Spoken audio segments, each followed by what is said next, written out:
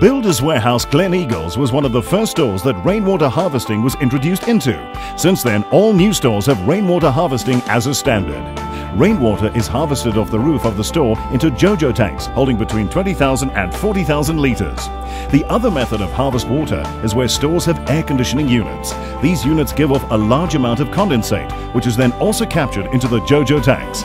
The water is then pumped into a dedicated pipeline to the garden centres to irrigate the plants and can also be used for the washing down of floors or the garden centre walkways. Being one of South Africa's most valuable and scarce resources, every drop of harvested water assists in the saving of water and money.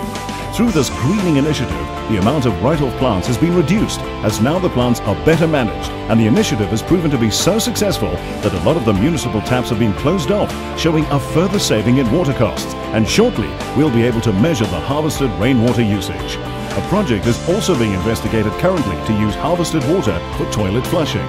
In addition to this, MassBuild has introduced a variety of eco-wise products, further enhancing our green offering to our customers. This initiative is supported in-store with clear communication and signage, giving the customer the power to choose a greener alternative.